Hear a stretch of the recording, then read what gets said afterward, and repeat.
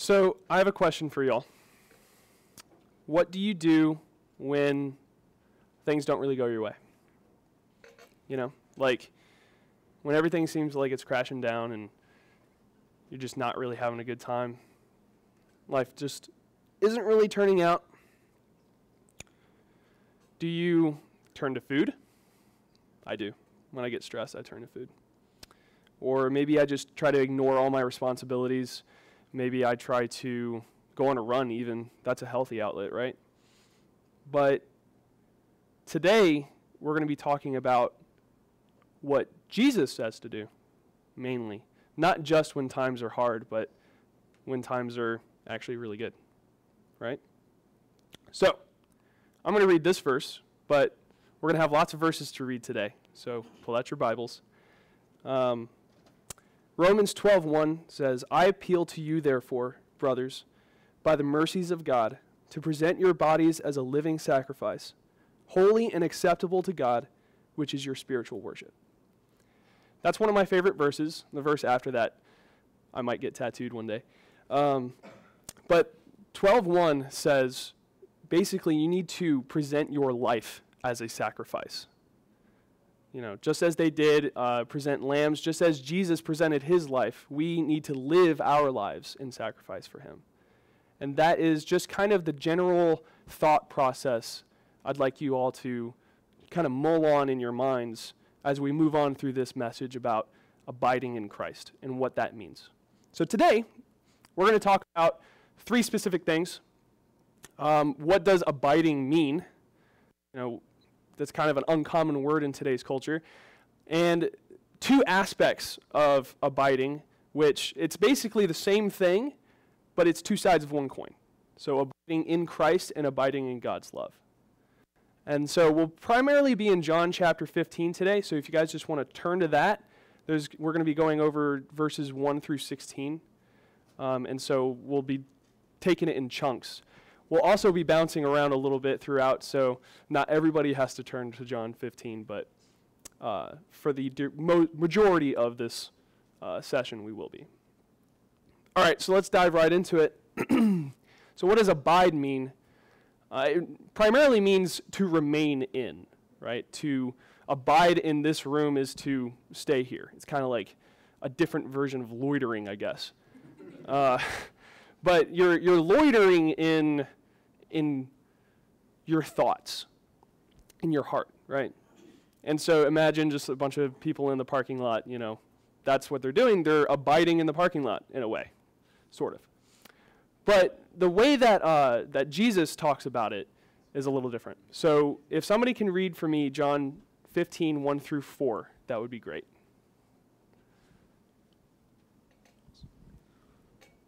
I am the true vine, and my Father the vine dresser.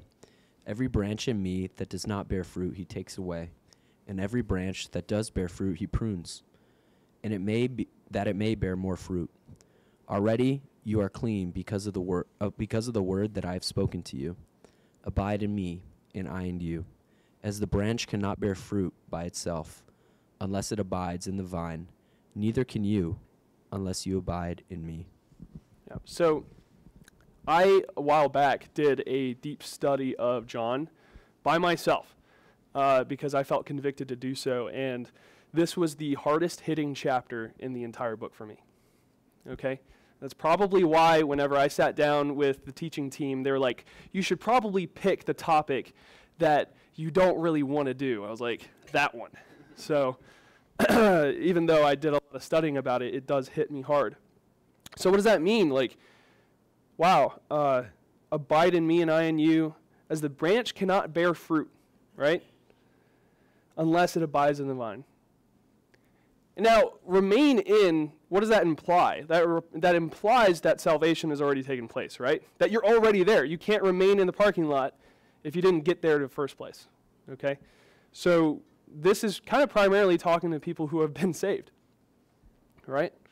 And also, like, you can't abide in the vine if you never were a part of it in the first place either, right? And so it talks about, like, not bearing fruit. You're chopped off, right? And so moving on from that, God must abide in you for you to abide in him, right? That's a really important point, because in a way he kind of chooses you, right? And for us to abide in him is primarily, it's kind of a two-way street, okay? And so there's going to be, like I said earlier, there's kind of two sides to this coin. And having God abide in you and you abide in him is essentially equal to the relationship that we have with Christ, the salvation, right? Being saved is having him abide in you and you abide in him. If he doesn't really abide in you, can you be saved? And can you abide in him if he doesn't abide in you? See, now it's a puzzle, right? So that's kind of like what it means, okay? We're remaining in, but what does that look like? Well, to get to what it looks like, we need to understand why. So why should we abide? Can somebody read verses 5 through 8? Go for it. I am the vine, you are the branches. Whoever abides in me and I in him. Can you speak up just a little bit? Whoever abides in me and I in him, he it is that bears much fruit, for apart from me you can do nothing. If anyone does not abide in me, he will be thrown away like a branch that withers, and the branches are gathered if you thrown into the fire and burned. If you abide in me and my words abide in you, ask whatever you wish, and it will be done for you. Hey, one more. Yeah. By this my Father is glorified, that you bear much fruit, and so prove to be my disciples. Thank you so much. All right, so this is to my Father's glory, that you bear much fruit, showing yourselves to be my disciples, right? Just a slightly different translation. And to bear much fruit, that should be our primary motivation, right? We are already saved. It talks about chopping off branches and chucking them into the fire. That's really harsh imagery, but you got to think about the people he was talking to at the time, right? He was talking to Pharisees. He was talking to people who thought they were the most religious, most righteous people, right? And he's telling them, look, you can say all this stuff, but if you're not bearing fruit, you're going into the fire, right? But to us, to those who have Christ in our hearts, right, this is the purpose, to glorify him, the Father, through what we do. But how can we do that in what we do if we're not doing the things that he's called us to do, right? And that's what abiding is about, right? It's about bearing fruit, knowing how to do that and when to do that, right? So if somebody can pull up John 8:31 through 32, this just kind of goes into what we're talking about a little bit. Thank you so much. Jesus said to the people who believed in him, "You are truly my disciples if you remain faithful to my teachings, and you will know the truth, and the truth will set you free." Great. So he's essentially saying that if you bear fruit, this is proof, right? You are showing that you are abiding, right? This is evidence of your salvation, is the fruit.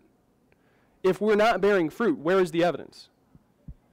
That's important to recognize for our own lives as well as it is for other people who we're trying to reach, right? So it's proof, it's evidence. On top of that, it's glorifying to God, and that should be something that we want to focus on. Also, one thing I want to mention on that verse, and also in this translation of this verse up here, is the disciples part. What does being a disciple mean? Well, that's emulating, it's following, it's trying to copy the actions and words and thoughts of whoever you're a disciple of, right? So if you're a disciple of Jesus, that's what you need to be trying to do. You need to try to copy and emulate and learn as much as you can about him so that you can be like him. That's the whole point of being a disciple. And so abiding is a huge, crucial part of being a disciple. He literally says, if you're abiding in me, this is proof of your discipleship, right? So That's great. Yeah, good job, Adam. You've really described why we should do it and what it is, but like, how do we do that? Okay, glad you asked. So, like I said earlier, there's two sides of this coin: abiding in Christ and abiding in God's love. How is that different? Well, it's not. It's the same thing, but like I said, it's two sides, looking at it from two separate angles. So, lots of verses. I told you we'd have a lot. I'm not going to make us read all of these, okay? But there is one that I wanted to add that I would like somebody to pull up, and that's 1 John 2:6. Somebody can please pull that up. Kind of sums up what we're talking about here.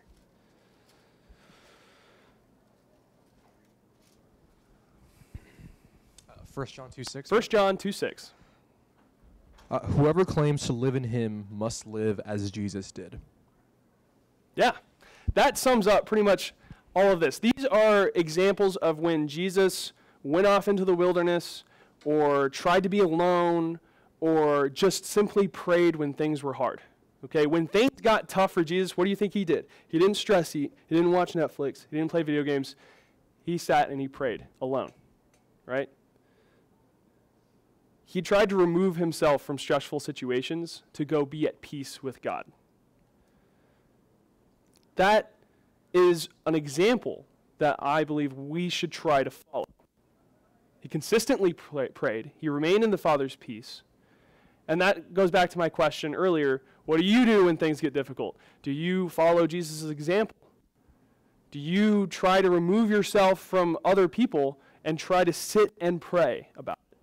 Do you try to read the Word? Do you try to correlate with what it says with what's going on in your life? No, probably not. Not a lot of the time, not for a lot of us. And that's one of the things that I kind of want to get across today, is that this is super common in my own life and a lot of people that I see, their lives. When things get tough, they try to resort to a lot of different things. You know, they can resort to talking to their friends, and that's great. That's fellowship, right? But, you know, sometimes you need to be alone with God. And this is examples of Jesus abiding in the Father. He gave us an example to follow.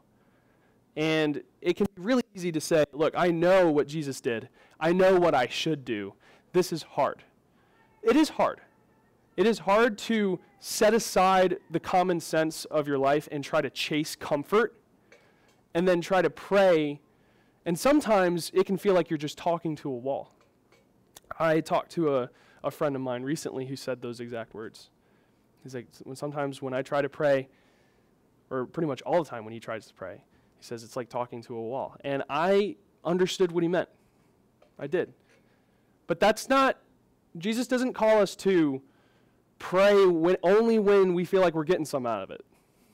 You know, he doesn't say, when God tells you, when you feel that feeling in your heart, oh, it's time to pray, that's when you should pray. No, he goes off and prays when times are difficult, when times are good, when he's tired, when he just needs to get away. And sometimes when it's just been too long and he hasn't prayed, he's like, man, he went off and he prayed. He went off to the top of mountains. He was alone. This is a good example of what abiding looks like as an example through Christ. So if you have any questions about, man, how do I sit down and I abide? Well, you can literally just read the Gospels and look at what Jesus did, because he's the example of what we should be doing. And this kind of leads into what I call the summer camp syndrome, and I talked to Pastor Nick about it last week. It was kind of interesting story. You know, I was kind of opening up to him about some stuff, and just kind of explained some stuff that's happened in the past couple of years, and he was like, wow, you could literally just take the last 15 minutes and that could be your sermon. It's like, wow, that's crazy. And it was interesting to see how things in the past week, and I'll talk about this a little bit later, but interesting to see how things in the past week, just leading up to preparing for a sermon, can really just attack you. And the exact solution is exactly what I was preparing for, which is just crazy to think about to me, and just even more further evidence of God's work in my life. But the summer camp syndrome, if somebody can read Exodus 32:1, it's a little bit of a long one, but I just want to, does anybody have this? You got it? Okay. When the people saw that Moses was so long in coming down from the mountain, they gathered around Aaron and said, "Come, make us gods who will go before us. As for this fellow Moses who brought us up out of Egypt, we don't know what has happened to him." Wow, stupid Israelites. How dumb can you be? They literally saw the Red Sea part, right? You know, they got sent out of slavery. They've been provided manna for food, all this other stuff. Miracle after miracle. They literally, every day, they watch a giant tornado of fire lead them through the... That is insane to think about that. Oh, Moses was gone for like a month, and they're like, we need gods. God has abandoned us, and we need to make our own, and they're going to protect us, right? Stupid, stupid Israel. Well, I got news. I got bad news for everyone in this room because this is an example of what we do in our daily lives. It doesn't matter how much of a godly person you are, this is going to happen in your life. You're going to have moments where you don't rely on God for things because we're perfect beings, right? But for a lot of us, it happens more often than most, especially for me. I feel like I relate to this verse. And when I first read it years ago, when I tried to go through the Old Testament, I was like, wow, they are so dumb. They're so dumb. But I call this the summer camp syndrome because has anybody ever been to a retreat, a weekend retreat, or like a summer camp? Yeah, everybody's on their heads. That's great because it's so relatable, right? You know, you go, you get fired up. And you're like, yes, God, I'm going to go adopt a child. And I'm gonna move to Africa. And I'm going to sell everything in my house, in my entire house, right? And then after you get home, you're like, well, I kind of like my house, and I already have 2 kids, and I don't need to sell everything. I can serve God where I'm at, right? That's what they always say, serve God where you're at. And then it just kind of slips into that. You're back into the normal routine, right? That's the summer camp syndrome, and I have been fighting this my entire life. I see it coming too. When I go on retreat, and I'm like, I feel like I'm really a lot closer to God, when in reality, if God is abiding in you, you can't really get away from him. Nonetheless, I feel closer to God, and so I'll be like, I know what's coming. In about a week, I will not feel this way, and I will not be doing what I'm doing today. I feel it. I know it because I've done it so many times. So yeah, stupid Exodus, stupid Israel, stupid me, right? So how do you keep from being like a Sunday Christian? Someone who goes just on Sundays and is like, I love Jesus, and then you go home and you're like, bills, and just life sucks, and and then Sunday comes and you're like, I can forget about all that and just Jesus, right? But no, it's an everyday thing, or at least it should be. That's what Jesus says. Can somebody read verse 3 again? And then if someone else can pull up 2 Peter, that should be 1 Peter 1:3. Oh, I guess it must be 2nd.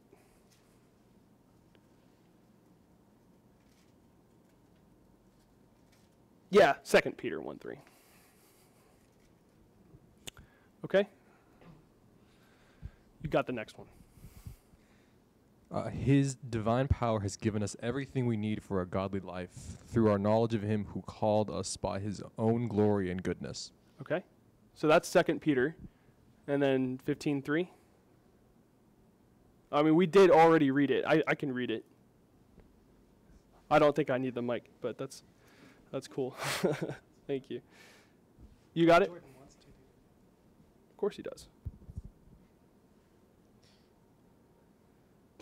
Verse 3, chapter 15. Okay. You are already clean because of the word I have spoken to you. That's it. Yep.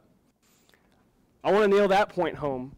You are already clean. Do we have the tools that we need to be able to abide in Christ, to live a godly life? Yes, you absolutely do. There is no trying, I need to be closer to God before I can start doing X or doing Y, before I can start teaching on Sundays. No, you have the tools. You have them. God has given them to you through the Holy Spirit the day you were saved. Okay? You have all the tools you need. And when he says that, you're already clean, he's driving a point home of, you're already here. Stay here. Right? Abide here in me, and I in you. And so one thing I kind of want to just throw in there that's a really cool, helpful tip is the three-legged stool, if anybody's heard about it. That is pray, fellowship, and quiet time. Quiet time being in the Word, specifically. So pray constantly, consistently. Have fellowship. Talk to people who are in your church, who are Christians, about your problems, and get godly counsel. And then quiet time. Sit down, no distractions, alone. Read His Word, and it all kind of works together. Pray, right? Should be all together.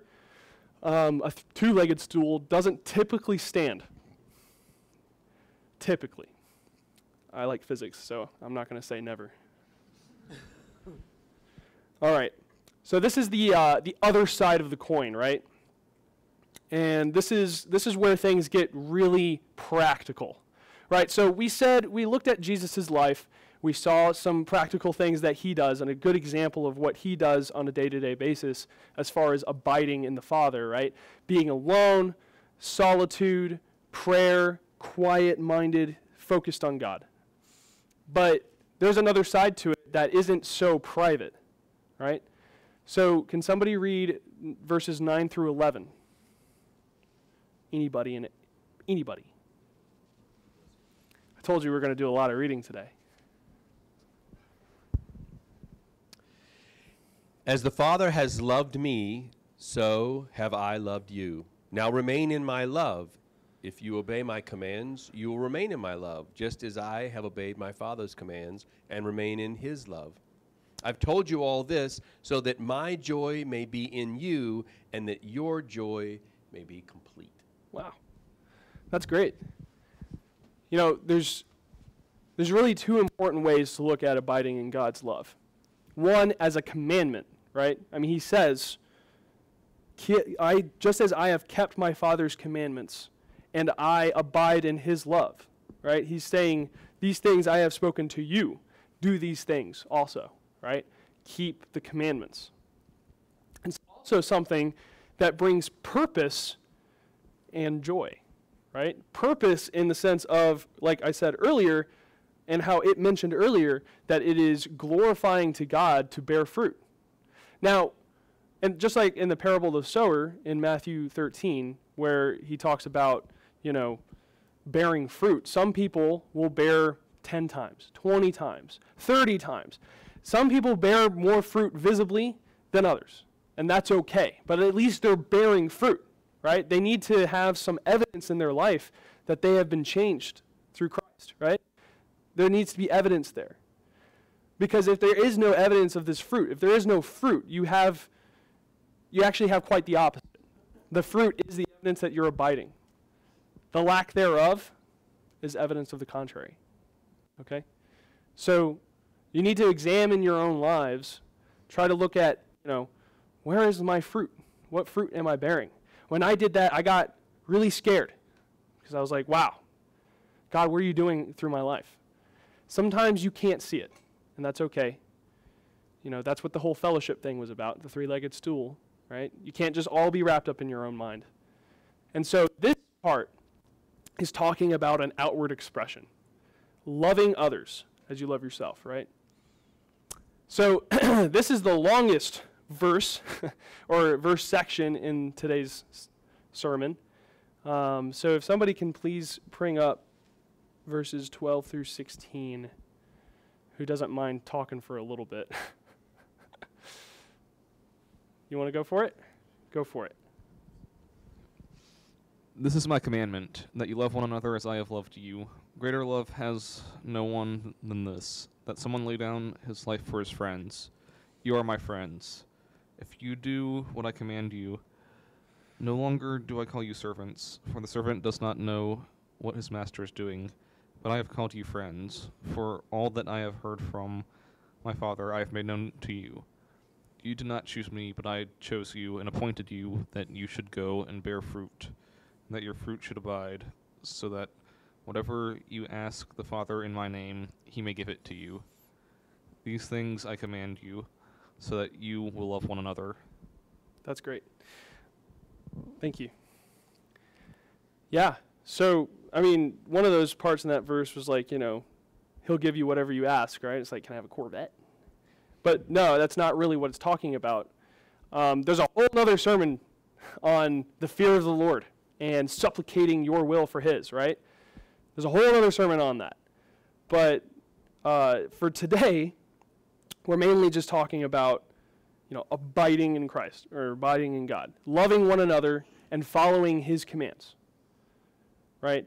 What greater love is there than a man willing to lay down his life for his friends, right?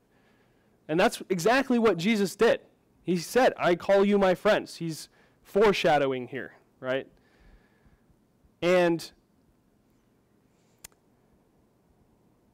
the whole part where he's like, you did not choose me, but I chose you, that's also a whole nother sermon. But it was this chapter that really grabbed me a couple years ago when I went through a little bit of a conviction. I questioned my salvation. And I was looking at these verses. And if you can imagine, if you're questioning your salvation here today, maybe you're not, maybe you are, but maybe you can imagine looking at these verses, looking at the dead branches and being like, am I a dead branch? Is he going to cut me off and throw me away? Even though I want to abide, is he just going to throw me away? Do I have a choice in the matter? It says he chooses me, right? Do I even have a choice? And this was a 3-week-long battle inside of my heart, where every time I prayed, you know, I would go to work, I would do things, get my mind off things, but every time I thought about God, I felt like a sharp pain, and it was intense, and I know that it was a feeling, and sometimes feelings can be misleading, but this was more so. This was a intense conviction.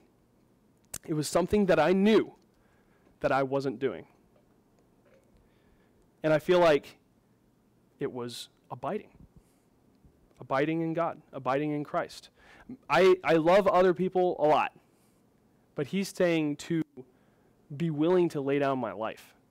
And it's not just dying, it's living. Just like Romans 12:1, right?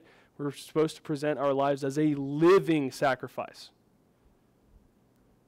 And if you're presenting your life as a living sacrifice to God, you're following his commandments. His second greatest commandment is you shall love your neighbor as yourself. That's after loving him, right? So, to abide is to obey, right? Jesus commanded us to abide. He's commanding us to obey God. Obey the Father. Be a humble friend, right? So some personal struggles, you know, that I went through just this week were listed on the screen. Unworthiness. You know, like I said earlier, I gave my sermon to Nick, and I was just like, I didn't even know it. You know, I literally told him, I was like, I haven't prepared at all. I feel terrible. And he was like, you kind of have.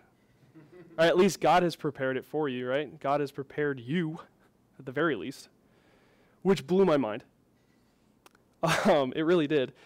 Distractions. I've had, just this week alone, I've had to wake up at 4:30 in the morning every day, starting this past 2 weeks.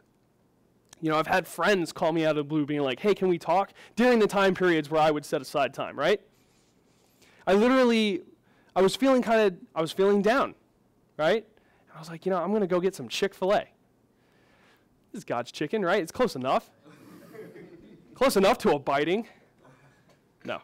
But I should have set aside time in that moment where I was feeling down to abide, to pray, because that's the whole topic that I was going to be teaching on, right?